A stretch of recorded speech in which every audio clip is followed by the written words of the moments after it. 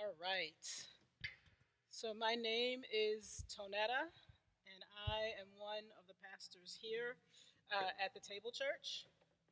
And I want to take this opportunity basically to double down on what Kim said. So, one, I'm going to talk a little bit about serving today. And then I'm going to frame our sermon today because we're going to do something a little bit different. So, if you've been around at all in the past few weeks, you probably recognize that we've been talking about serving a lot more on Sundays and in our social media. That we're trying to invite each of you, all of us, into a fuller experience of serving.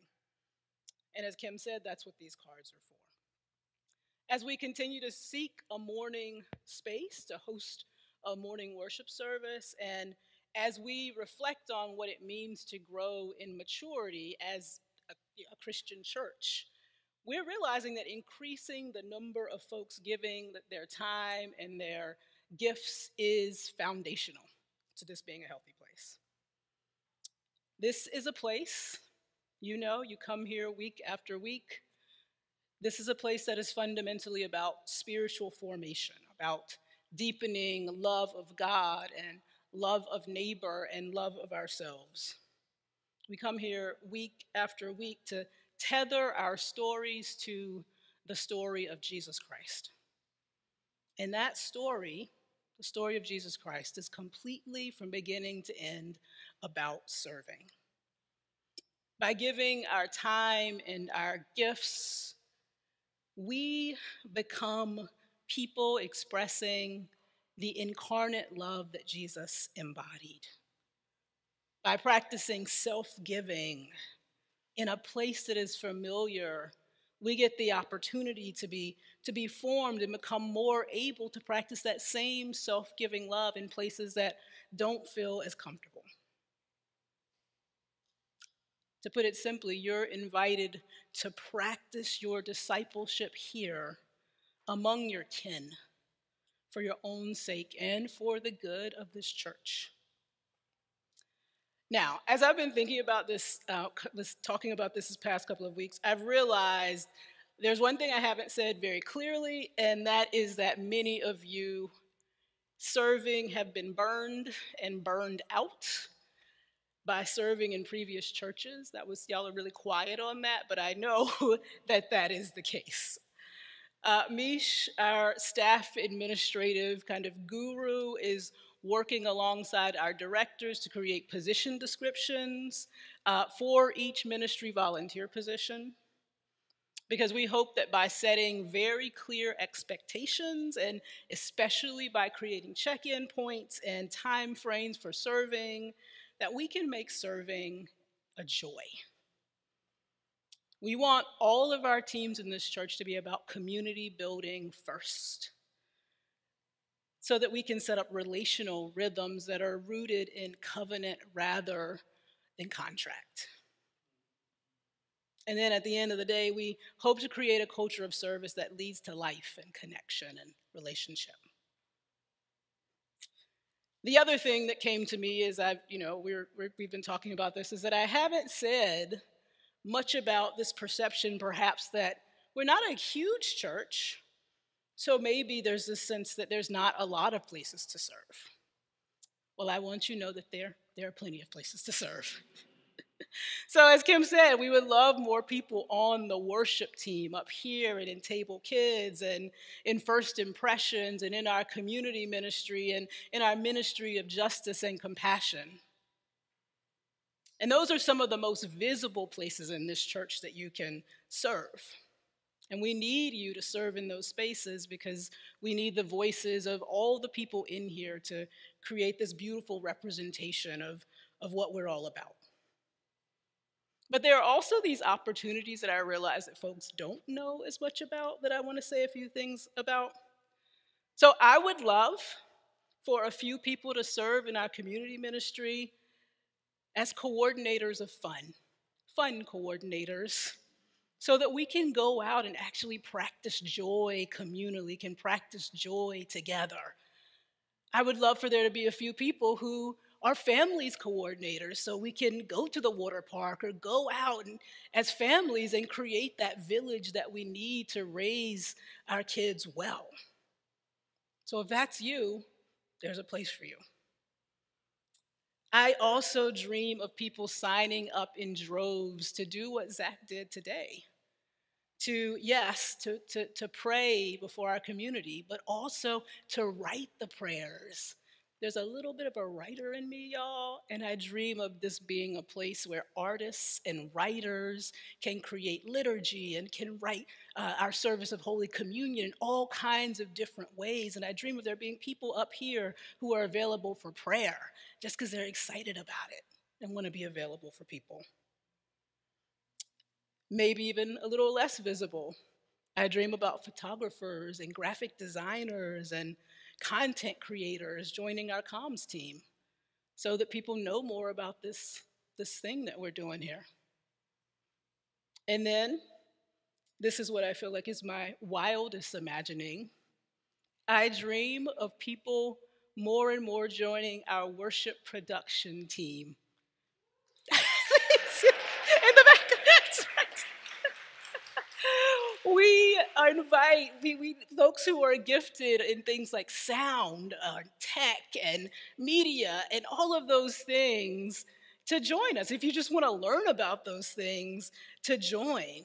If you want to come and set up a little early, because I come in here, y'all, and I'm bumbling with this stuff. It is not my gifting. But if you come, just coming and setting up the stage or staying to tear down the stage gives our musicians rest. The last thing I'll say is that this past week I pulled a quote about the South African concept of Ubuntu from one of my heroes, Desmond Tutu. It was for our social media. And here's what it said. I hope some of you saw it. He said, "My humanity is caught up, is inextricably bound up in yours. We belong in a bundle of life. We say a person is a person through other persons. It is not, I think, therefore I am. Ubuntu says, rather, I am human because I belong, I participate, I share." We talk a lot here about this place as a place of radical belonging. But I deeply pray that we also become a place of radical participation. It's through participation rather than consumption alone that we live into our humanity. It's through self-giving service that we follow the path of Jesus. So yeah, the cards are in your seats. You're always free to answer the invitation to serve, but I pray that you would give it again this week some consideration. Okay, the next thing I want to do, and you can give those at the end if you want to do that to the First Impressions staff, volunteers. The next thing I want to do, after giving a little exhortation to serve, is just to set up what we're about to do. So, our speaker for today, our preacher for today, because of health concerns, was not able to be present, is not able to be present. So Matt Collinson shared with us a video. In the middle of the week, he had done such good work on this. We really wanted to bring it to you as we kind of end summer. Does anybody feel like summer is ending a little bit this week? I have a son, who's going to school. Somebody who said that. So this feels like a threshold moment. So to end our series on Jubilee spirituality and how to be human, Matt is going to end it talking about rest in this video. And then afterward, to make sure this doesn't feel so impersonal, we're going to talk to each other in small groups. Feel free if you need a mask for that. There are, I think, some outside. But just for about 10 minutes to make sure that we're able to really hear what Matt had to say about rest as we enter some new rhythms. All right, so after this, I will come back up here, set us up into groups.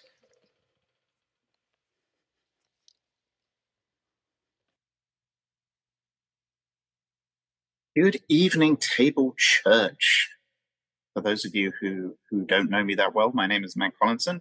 I'm a part of the preaching team at the table, and I've actually been in the church since 2015, believe it or not. So I want to apologize that I am not with you in person tonight, and I'm in fact just literally a projection. Unfortunately, my wife tested positive for COVID this week. So far, touch everything wooden you can find, I haven't caught it or I'm not showing any symptoms and have so far been tested negative. But it seemed safer for everyone that I just stay home and send you this recording instead.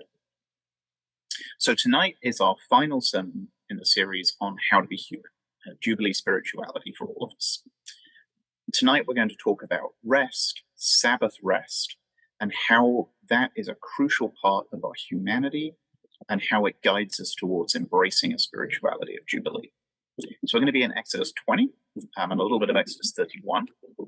But before we open our Bibles, or before you all pull everything up on your Bible app, let's take a brief moment to pray.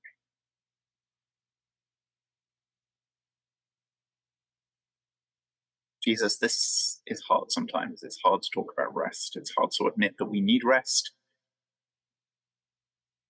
It's hard to fight against forces and powers that don't want us to rest. I pray that this evening you would guide us into your heavenly rest. I pray that at the end of this we would know what it means to acknowledge our humanity and our need for rest, and to know that you care about us and love us in that. Amen. Okay, so let's begin in Exodus chapter 20, starting at verse 8. Those of you who have that open may see that we are right in the middle of the Ten Commandments, and that the commandment about Sabbath is the fourth of the 10. And so Exodus 20, verse 8, the middle of the Ten Commandments reads this: "Remember the Sabbath day by keeping it holy. For 6 days you shall labor and do all of your work, but the seventh day is a Sabbath to the Lord your God. On it you shall not do any work, nor you, your son, your daughter, your male or female servants, your animals, or any foreigner residing in your towns. For in 6 days the Lord made the heavens and the earth, the sea and all that is in them, but rested on the seventh day. Therefore the Lord blessed the Sabbath and made it holy." And a couple of chapters later, we see this commandment expanded upon. So if you want to flip forward to Exodus 31, beginning at really just verses 16 and 17. "The Lord said to Moses that the Israelites are to observe the Sabbath, celebrating it for generations to come as a lasting covenant. It will be a sign between God and the Israelites forever. For in 6 days the Lord made the heavens and the earth, and on the seventh they rested and were refreshed." I want to start by pointing out that when we read these two passages, both Exodus 20 and Exodus 31, we're reminded that on the seventh day, God rested. I don't want to get into a theological conversation tonight about whether or not God needs rest in the way that we understand it as humans. But I do want to explore the word that is used to describe the rest that God engaged in.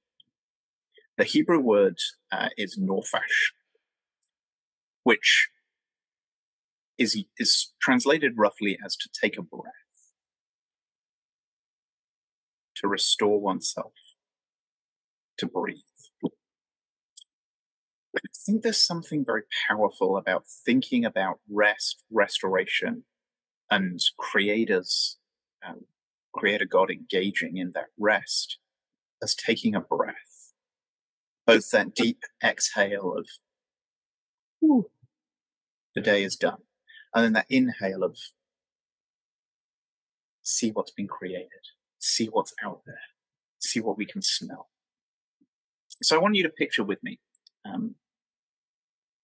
close your eyes if it helps, but picture with me, if you will, God on that first Sabbath day stopped, taking in that deep, restorative breath, smelling the smells of creation, admiring the world and all that they had made, taking that moment to delight in that exhale of, this is good. Imagine God leaning into their Trinitarian relationship, their joy in creation, and literally breathing out, breathing in.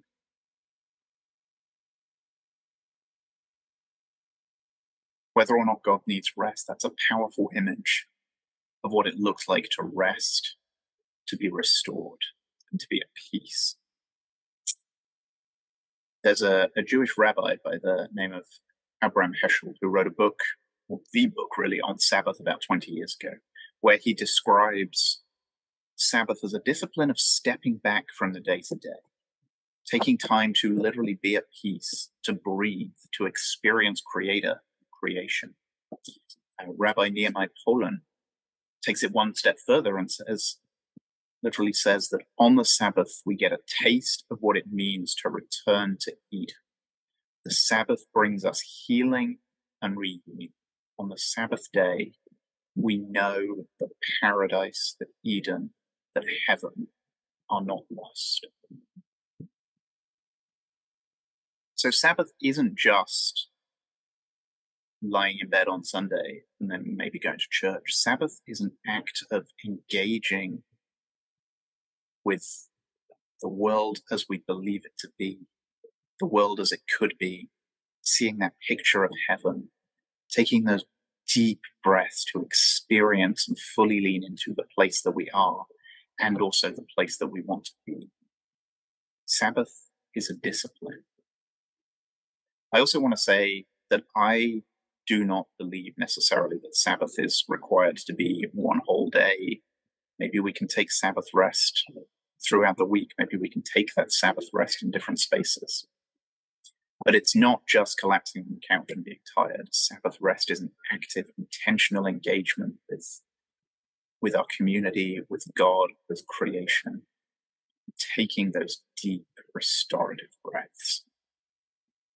I think this is so important for those of us like me who work in justice-seeking or healing spaces, because I think sometimes we need to pause and be reminded of the world we're seeking to create. We need to be reminded of the vision of paradise, the vision of heaven that our justice work is seeking to bring about. There's not a deal of point in being an environmental activist locked in an office Monday through Saturday if on Sunday we don't step outside and see the environment we're fighting for. There's not a deal of point in fighting for our clients' wellness if at the end of the day we ourselves are not well. So please don't mishear what I'm saying here. I'm not saying that we should stop engaging with our justice work just because it's Sunday or just because we're engaging in rest, but that the practice of liberation, that our practice of justice seeking must include being in spaces where we have the opportunity to envision or experience the justice that we're seeking to bring. We need that Sabbath rest to step back from the emails, the training, the monotony, the constant demands on our time, to breathe and acknowledge and remember what it is that we're fighting for. And I will be very honest at this point. This vision of rest is very much aspirational for me. But I have been over the last few months on a journey of trying to understand what I need for rest and restoration. So I want to take you through a little bit of my journey towards what it means to rest, to what it means to be restored. And I also want to spend a good amount of time on structural impediments to rest, because there are many. And I think that the commandments of the Sabbath have something to say to us uniquely about what it means to have structural rest as well as individual rest. So when I started this process, it was because my therapist asked me a question, as is so often the case. But my therapist asked, what do you do to rest? What does rest and restoration look like? And I'm sure many of you have been in that situation where you've sort of looked down at the floor and looked up sheepishly and said, I don't know that I really know what it means to rest. There are things that I enjoy that are sort of restful. I quite like watching soccer on a Saturday morning. I like spending time with my wife. I have been known to sleep in on occasion. But that's not really what they were asking. They weren't asking, what do you do to overcome exhaustion? What do you do to get back to a place where you can function for the rest of the week. What they were asking was, how do you restore? How do you breathe? How do you create space? So for the past few months, I have explored some things to do that are restorative. Some have been good, some have been less so. But I want to encourage us to think about rest as a restorative act, not as sort of a passive lying down on the couch. That may be necessary in some cases. It may be necessary first to overcome exhaustion before we can engage in restoration. But for many of us, I think we need to get out into nature, do something artistic, take an improv class, visit a museum, hang out with friends, read a good book, do things that are actively restoring us, playing on our creativity, engaging different parts of our mind, making us do things that we're not good at for fun. We're going to talk about restorative play, which is one of the table's values, in a sermon later on into the fall. So I don't want to dig into this too much, but I want us to think about, as we walk away from here, what is it that I need to do to rest? What do I need to do? What activities, what do I engage in that is restorative? But I will say that even after identifying and trying out some of these restorative practices and feeling restored by doing some of them, they didn't magically become a routine. They didn't become a habit. So I was left with a second question, which is, why don't I rest? Even if I know the things that I want to do to be restored, why don't I do them regularly? And I've discovered a couple of things about myself in this journey. One is that I have this long-standing belief that I am only useful to people if I'm doing something for them. I can't just be in a space and be with people, then they'll discover who I am. But if I do a bunch of things for them, then they'll keep me around. And that, I have discovered, is a huge impediment to rest. If you assume that the very act of no longer doing something will cause everyone to not want to hang out with you anymore, it's not true, and I am aware that that is not true, but it's a hard lesson to unlearn. It's deeply ingrained. I know other folks, maybe we carry some baggage related to wrapping our identity up in our work, be it our career, or just be it needing to be there to heal, there to teach, there to guide, there to welcome. And if we stop doing that and then just be, just breathe, we begin to have an identity crisis. What am I? I'm not writing. What am I? The other significant personal impediment that I've found to rest is that I can convince myself that I'm okay. I don't actually need to rest. There are other people that need it more. Let me take on their responsibility so that they can rest. I'm okay. I'll rest next week. Sleep at the end of the semester. Retire at 90 and rest then. And this isn't just a work thing. I think it can show up in relationships too. It can involve us taking on burdens in friendships, in relationships, in family dynamics that either aren't ours to carry or that are actually stopping us rest. Oh, I'm so worried about my, parents' relationship. I need to invest emotional labor in it because, my relationships are great. Let me invest in my parents' emotional relationships. Just because our relationships are okay when we start doesn't mean they are when we finish engaging in other people's labor. Part of being human is needing to rest and be restored. And frankly, the truth of being human is that when our body says we need to rest, we are past the point of needing rest. When our body says, hey, you got to stop, we are too far gone. We are not getting that back. Building in a practice of restorative time, restorative rest, keeps us human, keeps us engaged in community, keeps us focused on that vision of justice for the future. But, and I want to say this, I have done a lot of self-reflection, learned a lot about myself, discovered some of these unhealthy thoughts I have about rest. But even if I am utterly convinced that, one, I am never going to fully overcome those barriers that I just laid out, but even if I did, there are structural societal barriers in place that prevent us from engaging in rest. And I want to pull this back to the Sabbath, because you notice in the Sabbath that the Sabbath is a command. It is a command for the Jewish people. You will rest on the seventh day. No one is to work. If people work, they are to be expelled from the community. This is a societal obligation that we rest. And if you contrast that with our society today, that is not how we're set up. In fact, we're set up the opposite way. We are set up so that people who don't rest are actively rewarded. We elevate the grind, get a side hustle, have another gig, have multiple streams of income. That's work. It's not rest. The reality is that our society is set up the exact opposite of how the Jewish society was envisioned in when Moses got the Ten Commandments. Those who do not rest are rewarded. Those who can eke out an advantage because they don't need to rest or because they don't have to rest gain an advantage over those of us that do. Lisa Shannon Harper explores this point in a sermon on Jubilee, where she points out that literally the Sabbath is an antidote to empire and oppression. Because if you're working 24/7 or you're busy 24/7, you don't get a chance to stop and notice, hey, I'm being exploited. I'm working too much. I'm tired. If we are constantly grinding, constantly hustling, constantly doing all of these extra things, we don't have a chance to notice this isn't what I was meant to be. This isn't enjoyable.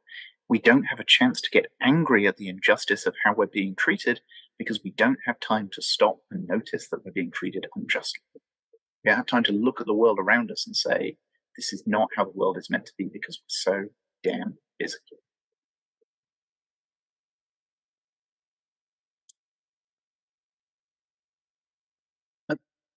Linked to that, I think, is that in many cases we can't afford to rest. Not only is society not set up for us to rest, but in many cases we can't afford to. And that maybe we can't afford to because whilst our company policy may say you don't send emails after 5 o'clock, what happens in reality is most of the work gets done at 7 o'clock in the evening when everyone's at home. And if you don't engage in that, you are harming your career. You are harming your potential to get promoted in the organization, but frankly, even to stay in the organization. They're not going to say that you're fired because you're not working at 8 o'clock at night, but they can say that your performance is below that of all of your colleagues. And the reason for that is that all of your colleagues are working when they should be resting. What if we flipped that? What if we rewarded people who rested? What if we said, hey, you can't get promoted unless you use your vacation days? But the reason we don't is because we have decided that corporate lack of investment, that a lack of corporate planning, a lack of understanding what people need to do their jobs, how many people are required to do a given job, is not the responsibility of the corporation. It's the responsibility of the people doing the work. Corporate has decided that this job takes 3 people. Therefore, if 3 people aren't enough, that means you're not working hard enough. Not actually, this is a 15-person job. And the fact that everyone isn't able to do it is completely human and rational. We have put it on the individuals to say, well, you're just not working hard enough. And that is rewarded because some people can. Some people can keep going. Some people know how to. Some people don't need a bunch of sleep. Some people can sleep 4 or 5 hours a night and be fine. That is not most people. But if there's one of them on your team, suddenly that's the standard for the rest of us. And for some of us, we can't afford to rest because we literally can't afford to. We have set up a society where most people cannot afford an unexpected $400 payment. We have created a society where, in order to make ends meet, you don't just need to work a regular job, you need to freelance, you need to have a side hustle, you need to drive for Uber on the weekends. If we allow for our society to give us work that lasts us during the week that doesn't pay enough to meet our needs or doesn't have a system in place that allows one job to pay for what we need, people can't rest. And again, get trapped in that cycle. I need to work this extra job. I need to take this extra shift. I need to do this extra thing. Allows us not to notice that, hey, this isn't right. The person making all the money off this is currently on a yacht drinking champagne, claiming that they're working hard. I am working 75 hours a week and not seeing my children. in order for them to have another yacht. That is unjust. And Sabbath is a bulwark against that injustice. It allows us to rest, see ourselves for who we are, and see the world for what it is. So what would society look like if we were different? What would our society look like if things like wage theft, requiring people to work extra hours and not paying them, were as socially unacceptable as shoplifting? How would it look like if people were actually rewarded for resting, who were incentivized to take vacation? Structures were built that allowed for people to take time off without sinking the entire organization. In Pastor Anthony's sabbatical, the church hasn't folded. We're all still here because we planned it. We thought about it. What do we need to do? How do we need to do it? But we also recognized that our pastor needed a sabbatical. So we built something that allowed for that to happen. How transformative would our society be if people only needed to work one job to have their needs met? If we had everything in place that allowed for people to say, I will work 6 days, I will work 5 days, I will work however many days, and that will meet my needs, and I will rest. And I want us to leave with this question. How can the church be leaders in this if we take Sabbath rest as something that was structurally built into the commandments that God gave Moses, that society would build in this block against empire and oppression, exploitation, overworking people? How can the church be a part of pushing that? How can we be a part of the fight for fair wages, for true Sabbath, for necessary social supports, so that as a society we can rest and stop being exploited? I want to leave with the words of Jesus in John chapter 10, where he promises us that he came that we would have life, and life in all of its fullness. Part of the fullness of life is rest. It is human to rest. Let's pray. Heavenly Father, give us the vision and the wisdom to see your Sabbath as a tool for preventing oppression and not a stick to beat people with when they want to take a break. Guide us into structural and systemic solutions to create space for rest for all of your people. In your name we pray. Amen.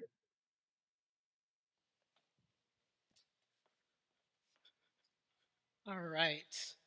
So what we're going to do now, I think it's pretty important to have some response time. It's going to be pretty short, just to make sure I know it's after 6, so we're going to shorten it a little bit. But I think rest as we enter into a season where many folks are going back to school or entering new phases of their jobs, thinking about how you're going to continue to rest is extremely important. So there are going to be some questions on the screen here. I'm going to ask you to do the first one, okay? So, and if you want to take pictures to reflect on the rest, take a picture on your phone, I welcome that. Just the first question. Get into a group, maybe with some people you don't know as well, for about 5 minutes. Introduce yourself, give your pronouns, and then just talk about that first question and think about what rest might look like for you just in this next season as we go into the fall. If you're on the live stream, there will be a Google room, a meetup room for you that I'm going to pop into. Okay? So about 5 minutes, and then we'll get into communion.